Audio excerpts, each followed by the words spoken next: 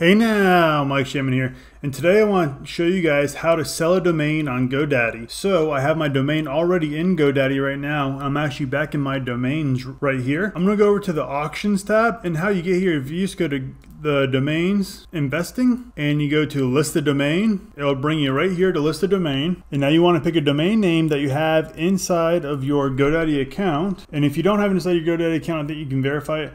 But for right now, we're just going to do inside of our GoDaddy account. I just have a domain called Casino Airport that I'm going to put in here, .com. Just put that in here. All right, and then you have your listing type. So if you see the drop down, offer, counteroffer with buy now only, or 7-day public auction. Usually I would just do offer, counteroffer, buy now.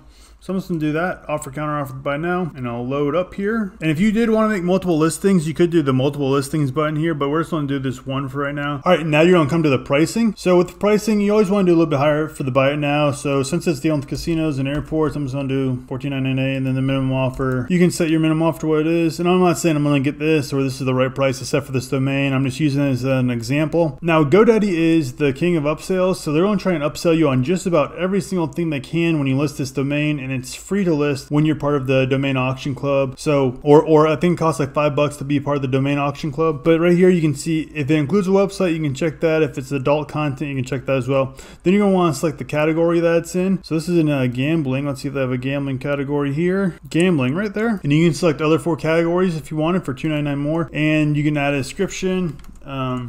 Great casino domain. All right, so I just put a little description there. Great casino gambling domain, 2 words, easy to remember. And then right here again, upsells at GoDaddy. If you want to make it on the home page for $20, you can do that. There's a lot of names that do that. If you want to make it on a category feature page, you can do that for $10. And then you're gonna want to select your payment profile. And if you haven't got this set up, if you don't have one, it'll have a link here like set up your payment profile. Set up your payment profile, and then you want to make sure you check the agreements there and just hit finish. And the payment profile is just like putting your first, last name information and basically your PayPal email address or your other form of, I believe they allow you to put in your bank routing number to do that as well.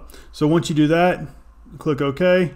And now if you didn't have your domain at GoDaddy, you just copy and paste this into your TXT record there. They verify it. All right, but now since mine's up, it'll be verified in just a few minutes here probably, and it'll be up and ready to go. And once you list your domain, you'll also receive an email from GoDaddy saying successful listing confirmation. So you'll receive this email once you list your domain right there on the GoDaddy. As you can see, Casino Airport has been listed, and it may take up to 72 hours for it to become active. All right, I wanted to show you that they sell this email so that you know that your listing has been confirmed. So that's how you sell a domain on GoDaddy. I hope this helped you guys out. Now, if you go to your search, you should be able to find it and see how much it is worth. All right, if you want to learn some other stuff about domains, about where to find expired domains, where to find sold prices of domains, or how to buy a domain on GoDaddy, go ahead and check out my other tutorial videos. That will help you out a lot. And I will see you guys in the next video.